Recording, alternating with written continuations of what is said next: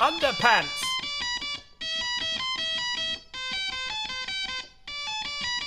Underpants. Hello, I'm Steve. This is Vintage Key Studios, and here's another video all about one of the great things we've got here that I've mended over the years and that we use here. This is a Jennings Univox J6, dating from roughly about 1953-54. It was sold to me about 10 years ago, and it was completely broken and all the keys had fallen off and none of the electronics worked. It just made a horrible mains hum. And I managed to get it all back together and working again. So I thought I'd just like to show you around it. As you can see, it's made of wood. It's got kind of like funny sort of accordion-y type keys on it. And it was designed in about 1940 by the Jennings Company in Dartford, Kent, in England. And the first models of these weren't particularly good, and but it was designed by a guy called Les Hills, or the French Les Hills, and he had a look at a clavioline, and we actually have a clavioline over here. You will see a picture of one now, which was a French design, which was sort of quite popular in the very early 40s, and it was a small keyboard, monophonic keyboard synthesizer. Tom Jennings saw that there was a market for this electronic stuff and decided to make his own version of a clavioline. So he got Les Hills to look at the clavioline and kind of take it to pieces and have a good rummage around and try and make something similar but different. And he came up with the circuitry for this inside here, which is it's all very nice and accessible. When I open it up, you'll see some photos of it later on. But the initial models weren't very good, and they all tended to break very quickly. I mean, this is still fairly, I mean, it's now 60, 70 odd years old. They do tend to kind of need a hell of a lot of care to keep them working. But they're made like old accordions, and they've got very, very sort of primitive spring action keys in them, all made of wood. Then it's got two little contacts inside. When you see them inside, they're kind of like they're very difficult to get straight. You've got to get them straight. Otherwise, they're kind of, when I first had it, they're all like this, all sticking up. And they seem to sort of move with the temperature of the room they're in, and also with the seasons. Let's get into it, and I'll play you a few of the sounds it makes. It's basically an oscillator which is then run through a resistor ladder, which is what in essence the keyboard is. Now with this one, there's resistors between each note, and so if you play the note at the bottom, if you can get it to stay on, and then play a note above it, it cancels it out because the resistance is being sort of cut and halved and everything. The problem with this design was that they had to have really, really specific values for resistors between each note, and after many years these resistor values start to drift. So when I got this thing, it just sounded like all over the place. It wasn't tuned to anything.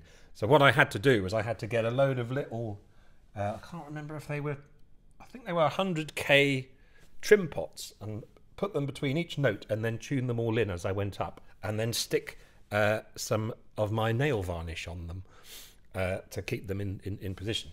But as you can hear, it's pretty much in tune.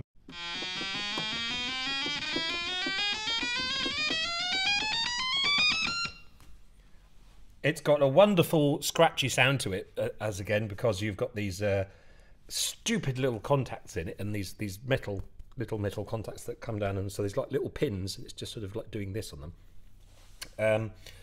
Now you have you've got the main oscillator sound. You've also got all these tone controls, and you've got a sub-octave setting. So let's have a look at the sub-octave setting first, because that's quite good.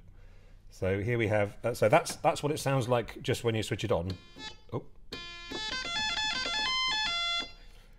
And now. And as you can hear, the sort of the tuning of each note is sort of a bit wobbly. It's all part of the charm, really. This thing has got a range of, I think it's 5 octaves or maybe 6. I can't remember, but you can change it so it goes down to an octave. So you've got that's the mid-range octave, and then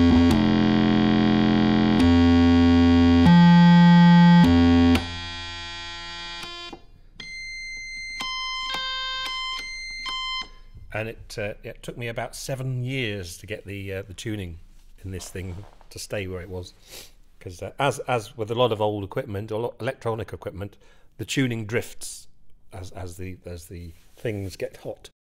So yeah, so we've got the sub octave, and then you can add the fundamental tone over the top of it. Hang on a second.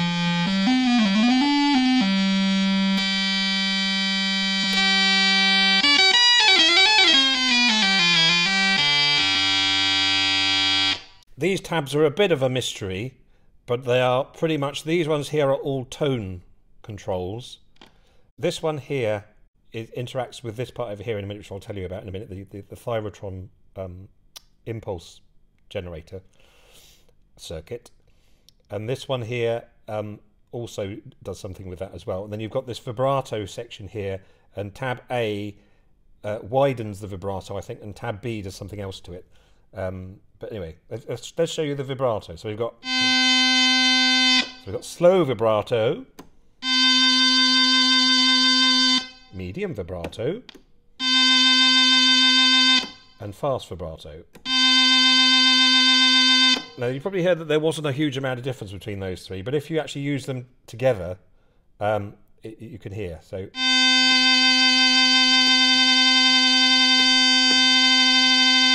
And then if I put the A tab on, you can hear the vibrato widens.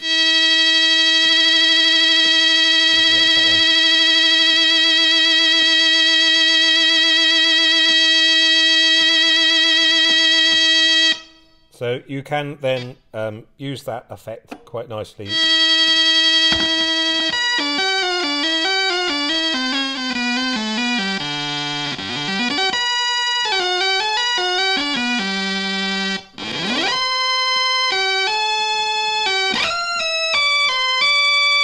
Etc. Now, if we add the sub octave on as well and play it slightly lower, so we have the one drawback with this and with a lot of these sort of old keyboards is that there was no gain stage after the filter. So you play it as normal, and it's sort of a fairly okay level. As soon as you start adding the filters,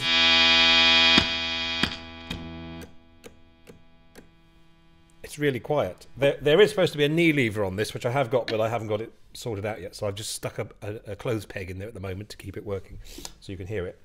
So you should, in theory, be able to sort of sit here and move the knee lever, and it will increase the volume. But it's a bit of a fine art trying to remember which of these tabs does what.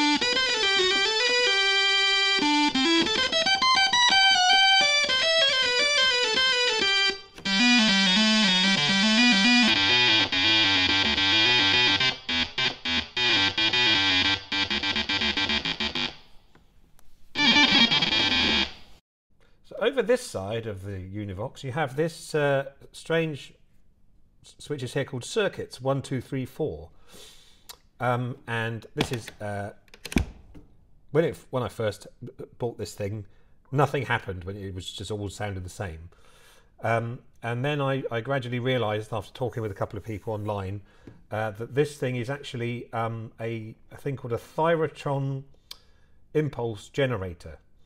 What it does is it basically changes the envelope of the sound of the key, so it sort of shapes the note. So with it on circuit 1, you'll just hear that it just is a continuous, like an organ tone, just like, so it just goes along, goes, then then cuts off. With it set to circuit 2, this is now a short note. So if I press do exactly the same thing, you can hear it sort of underneath, but it's basically just the initial sound just goes. To play it like that, you have to re-strike each note, because otherwise you end up just playing the first. It's like on a Hammond organ when you've got the percussion sound. The first thing you do, the first time you press the key, it triggers off the percussive sound, but then you can end up doing that and you'll lose all the sounds. So you need to re-trigger all of the notes every time you play.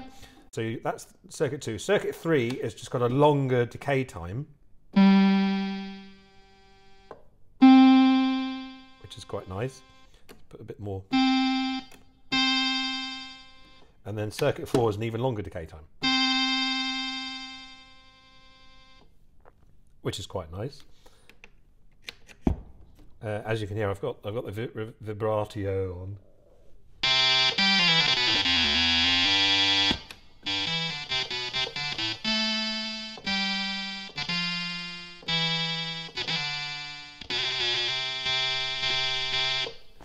At the end of this video, you'll hear a piece of music I did a while ago called Electric Cher, which is a multi-tracked Univox J6, which I hope you'll enjoy. So there's not much else to say really, other than that it's quite hard to play it. You need to get it to all be like a very smooth sound. It's fairly hard because of the kind of crude mechanical side of it, with it all being just like springs and little contacts and stuff,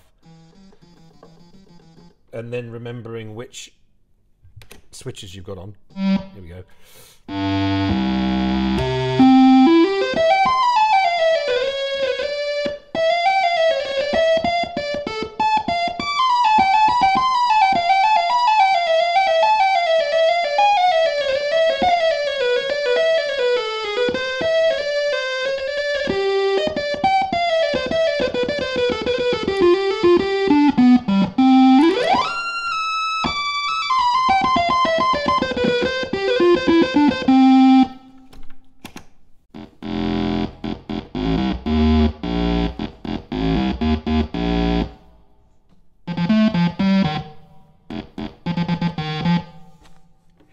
And the News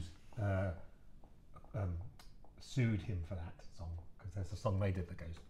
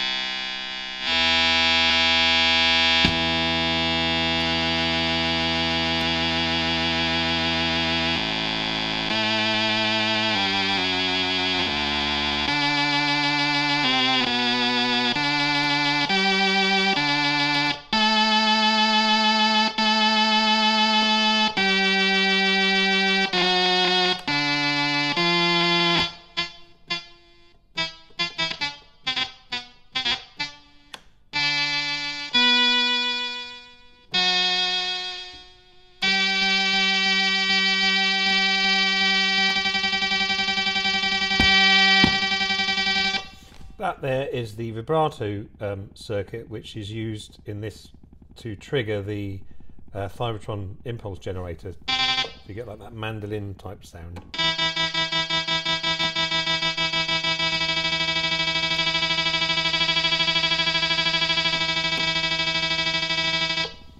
But the great thing about this that I really like is the fact that pretty much each time you switch it on, you find a different sound, and then you think, I can't remember how to get it, and you never get it again.